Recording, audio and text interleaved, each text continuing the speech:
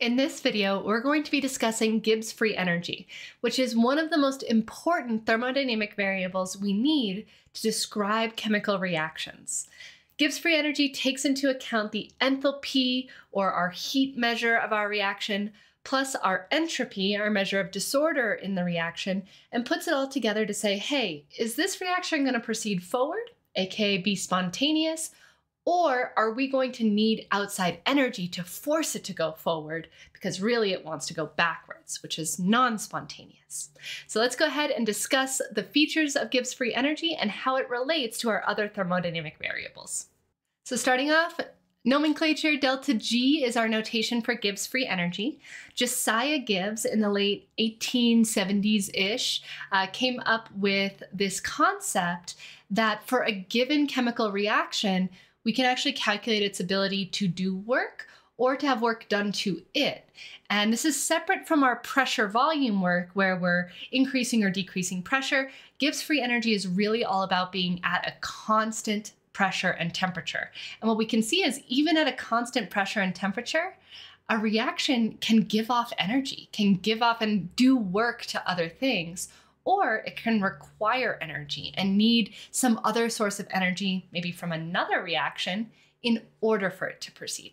Now, this may all sound a little complicated right now, but it's a real fundamental idea to why we have some reactions that occur spontaneously, they just happen, and others need an input of energy in order to go forward. Now remember, as with all deltas, this is our energy in our final state, G final, minus our energy in our initial state, and that's going to give us our change in G. And this energy is usually calculated in joules per mole.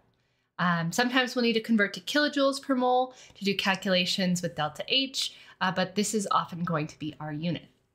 So what does delta G mean for a given reaction? If we have a reaction, let's say A plus B drives to C, and it can go backwards or forwards, our delta G will indicate whether or not it's more likely to proceed forward or more likely to go backwards or stay as reactants.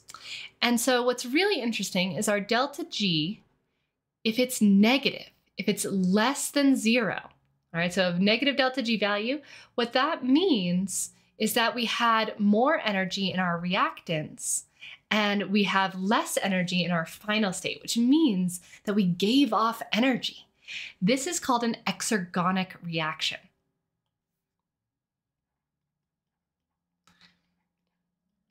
And an exergonic reaction, by definition, is spontaneous. Meaning we don't need any external energy source. In fact, it's got plenty of energy, so much so that it's giving off energy. It's actually less energy to hold product C than it is to have reactants A and B.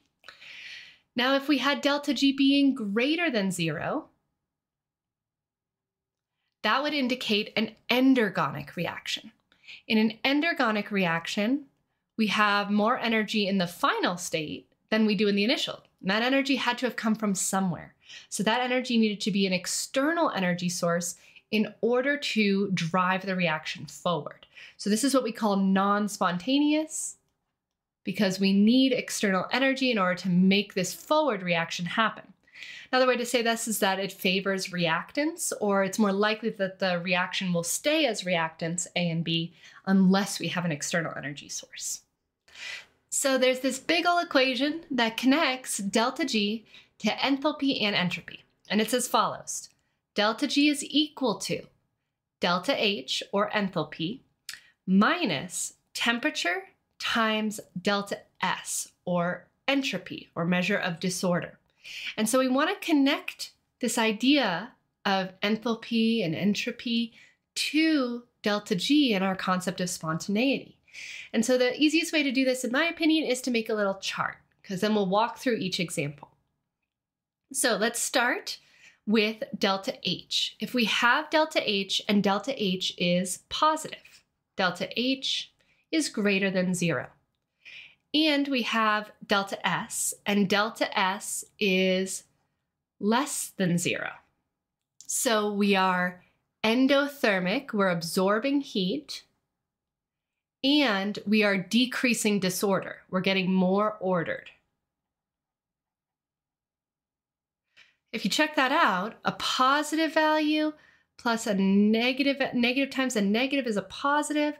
So a positive plus a positive, that's going to give us delta G being greater than 0, or non-spontaneous at all temperatures.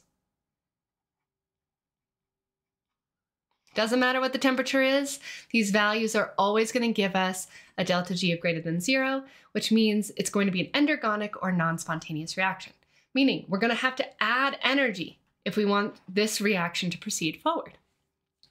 Now let's do the opposite situation. Let's say that our delta H is less than 0. We have an exothermic situation. We're releasing heat from our system, from our reaction into the environment. And let's say that our delta S is greater than 0. We are increasing disorder. We are increasing disorder or getting less ordered, whichever you prefer. Increasing disorder, less order. Well, that would be a negative and a positive here. So positive times a negative is a negative. Negative minus negative is going to be a negative.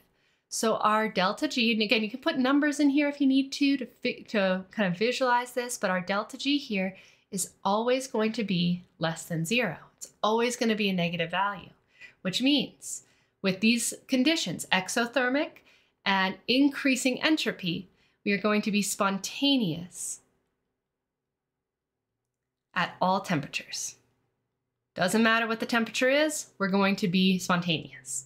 And again, for both enthalpy and entropy, write in whatever makes most sense for you. If you're like, I need to think about it as positive entropy, increasing disorder, or decreasing disorder, that's fine. If you need to write it as releasing heat for exothermic, absorbing heat for endothermic, that's fine too. Whatever is easiest for you to remember. All right, now let's do a slightly trickier situation.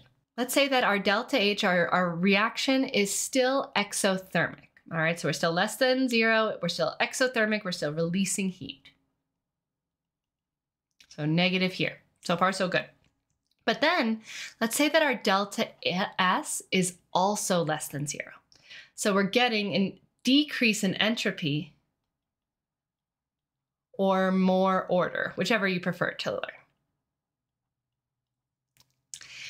Okay, so now what is our delta G?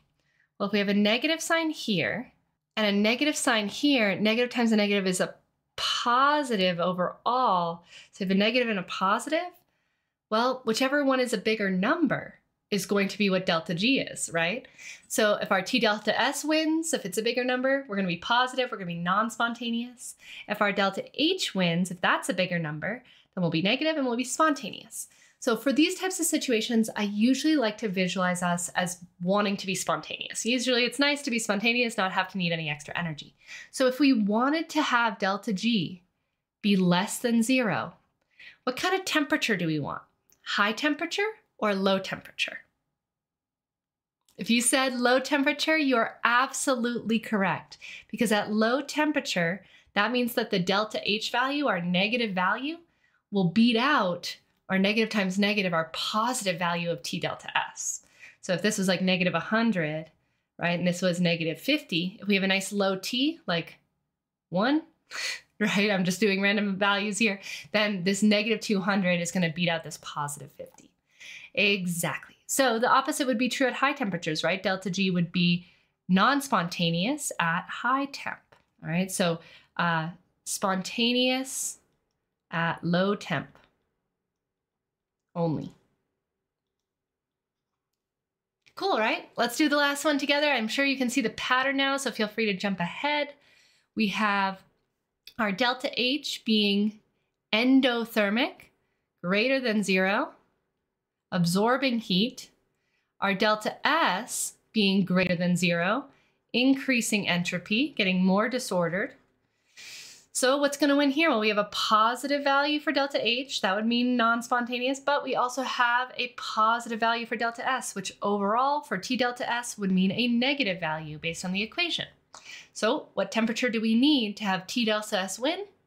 A bigger T, right? So delta G being less than 0 will happen at high temperatures. Delta G being greater than 0, non-spontaneous, would happen at low temperatures. So spontaneous here, only at high temp. Now remember, our delta G values are usually at a consistent temperature and pressure, so whatever the experiment was done is what we'll use to actually calculate. So if they tell you that the temperature was 20 degrees Celsius or 290 Kelvin, right, we would use that value to calculate and then determine our delta G from there. But conceptually, now we also know what we're looking for in terms of temperature. Now this is interesting, right? And you might be like, that's so weird, but this is actually what's happening with phase changes. With phase changes, as we go from a solid to a liquid, we're both absorbing heat, so positive endothermic for delta H, but we're also getting more disordered. So we're positive for delta S. So as we go from solid to liquid, we're in that last category here where we're both going up in entropy, but also going up in enthalpy. And so whether or not that will happen spontaneously depends on the temperature. And our water glass here, we can see that I have my glass of water with ice in it. It is, as it's sitting here, it's getting more and more liquid. This is spontaneously happening because it's at a high enough temperature. Our ambient temperature here of about 27 degrees Celsius is a high enough temperature for this to happen spontaneously without any extra energy on my part. Now, one final thing here, what happens if delta G is equal or really close to 0? Well, that just means that we are at equilibrium. That means here that we are perfectly balanced and we're not driving forward or moving backwards, and we're sitting there at an equal amount of reactants and products in this nice dynamic equilibrium or steady state conditions. In terms of notation, just in case you see it as you progress through practice questions, you can see delta G like we did here. You can also see delta G naught. This just means standard conditions, all right? This means standard laboratory conditions. Remember I said that delta G is usually calculated at a constant temperature and pressure. These standard conditions are 25 degrees Celsius and 1 atmosphere of pressure on average.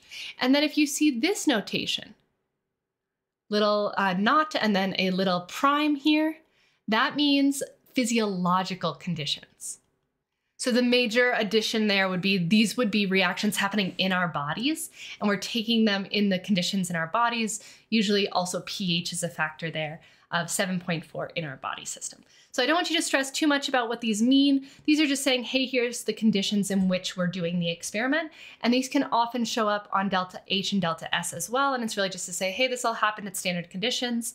And since standard conditions is 25 degrees Celsius, you now know, oh, I know the temperature of this particular reaction. And if you know the temperature and they give you delta H and delta S, you could calculate the value of delta G. Remember, check your units. If they give you Celsius but ask you to convert in Kelvin, definitely convert to Kelvin, but that allows you to do those calculations as necessary. And that was Gibbs Free Energy. Gibbs Free Energy comes up over and over and over again. One last important point that I just want to say before we wrap up this video is that remember that Gibbs Free Energy is a thermodynamic concept. It's not kinetic. So for example, carbon, going from carbon as a diamond to carbon graphite, is a spontaneous process. It has a negative delta G, but it happens super, super, super slow because our activation energy is so high. Activation energy is a kinetic concept, which means that in order for this to proceed, it needs to overcome that activation energy, and it takes forever. That does not change the fact that it is a thermodynamically favorable reaction because it does not require an outside input of energy. So I know it's tempting to conflate like the concept of catalysts moving a reaction faster with Gibbs Free Energy and spontaneity. Those are separate ideas. Spontaneity has nothing to do with the presence or absence of a catalyst. Catalysts do not affect spontaneity or delta G. I hope this video is helpful, and I'll see you in the next lesson.